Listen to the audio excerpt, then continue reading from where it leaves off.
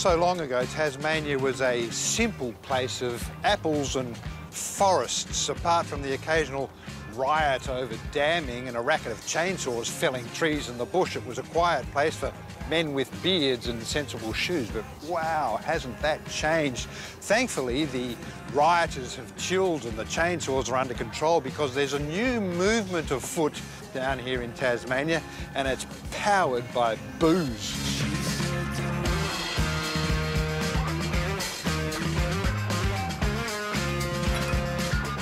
It's as if Hobart became the host city of the Alcohol Olympics. Someone fired the starter gun and the joint went nuts everywhere you look.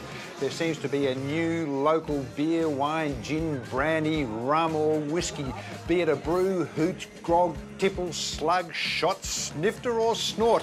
Hobart's got you covered. And just wait until you see what Hobart does with a cocktail. One of Hobart's finest hotels, the Henry Jones, also boasts one of its best bars. They're drinking with friends, you know. The IXL Long Bar is the epitome of the warmth and charm this state has become known for. As much as I'd like to think it can't just be booze that's behind the surge in interest in Hobart. What do you reckon's behind it? Look, I think David Walsh has a lot to do with it. Mona opened about 9 years ago. Yeah, and I'm pretty sure about 2 years ago it was one of the most visited attractions in Australia. So that just infuses the glass? Yeah, just a little smoke on the glass. That's generally the reaction that everybody has. So it just releases some of the oils and really brings those aromats out as well. And that's a Rose and Mary, easily our biggest selling cocktail in the bar. Wow. It's herbal, it's fruity, it's a touch creamy, that's amazing. Directly opposite and housed within the ultra-stylish Mach 1 Hotel is Evolve Spirits Bar. This bar may look hip and modern, and it is, but also it's really quite old and decrepit.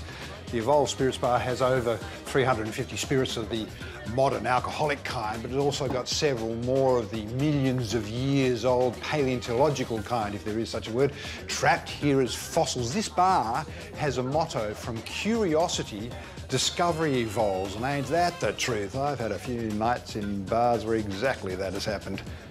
What can I get for you, my friend? Have you got a fossilised gin or spirit of some sort? I've got the perfect dram for you. Great. Whoa. Now that's the spirit. Still on the waterfront is a floating 4-storey pier that has become one of Hobart's frontrunners for drinking and dining.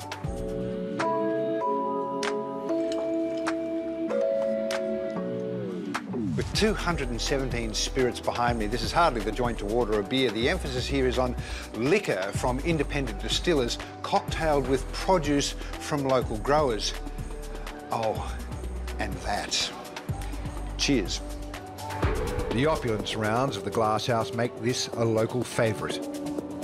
What are you making here? So I'm making a twist on a little classic called the London Calling. London Calling? London Calling. The Clash. That's it, fantastic. So we're going to use some fresh blueberries and some Tasmanian gin. And this gin's from Poltergeist Distillery, and it's an old colonial property in Brighton. It's about 200 years old. And what's that? So it's a blueberry crisp we make here at the Glass House. And the only other question really is, how are you supposed to drink that? That's a very good question. Eat the crisp and then the cocktail. That's good. You better visit this bar early in the evening, otherwise you might find it difficult explaining it to the Uber driver. It's called Bawa Izakaya. The product of two brothers with a keen passion for food, booze and the Japanese way of life, Bawa Izakaya draws inspiration locally and blends it with Japanese flavour.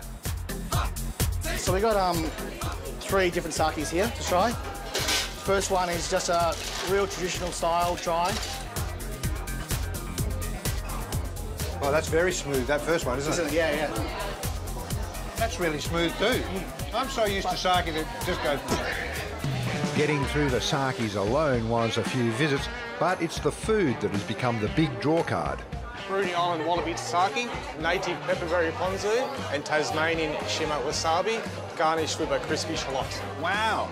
So that's kind of covered Japan. Yep. Do you cover Tasmania? We could do you a cocktail, which has got a bit of Japan and a bit of Tasmania in it. We use a bit of gin. We infuse some Japanese shochu with Tasmanian pepperberries. Shake it up, and a little bit of egg white to make it a bit of a foam. Wow. That is beautiful. That's amazing. Who would have thought a pink drink from the land of the rising sun down here in the natural state? A classic example of the way Tasmania is headed.